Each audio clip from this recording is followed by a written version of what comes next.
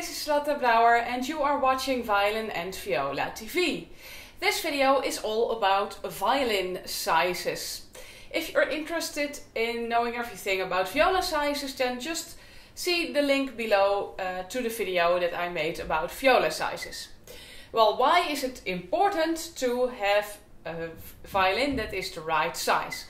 Well, to play the violin easily and beautifully, we must have a good violin hold, and that's only possible when your violin is the right size. When your violin is too small, it's too much right here, and it's very hard to put your fingers in the right spots. And when your violin is too big, then you have to stretch your arm and kind of force things, and you might get an injury. And if you don't get an injury, playing will cost a lot more effort. So it's really important to get the right size. Well, which sizes are there?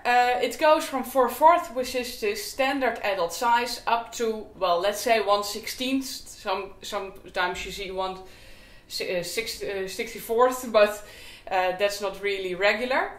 Everything from 3/4 down are children's sizes, and the 4/4 and 7/8 are adult sizes. Well, these are not exactly like a half violin is half the length of a normal violin, so it's actually not a very logical name. But you really need to fit them. I've made a table about the measure length of your arm versus the violin you should have, and the age of your child. So if you follow the link below to my site, you can watch that table about children's sizes and how long your arm should be.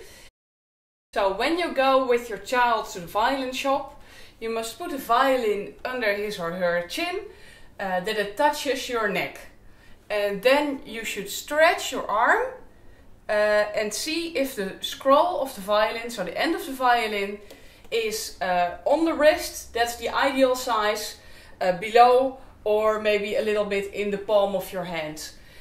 When it's in the palm of your hand, the violin is slightly too big.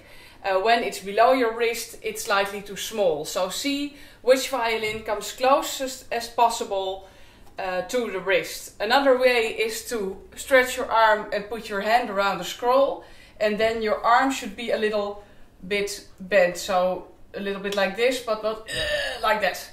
So that's the way to measure it with your child. If you're not, you don't want to just use my table, but you really want to see if it's right, and that's really the best way.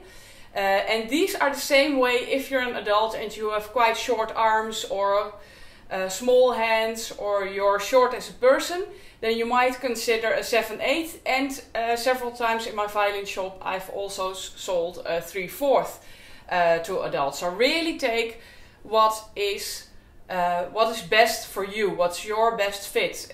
Nobody will see what size you have, and the most important thing is that you can play well and comfortably and beautifully. So I hope I've cleared all these strange violin sizes a bit up. Thanks for watching, and hope to see you in another video. Bye bye!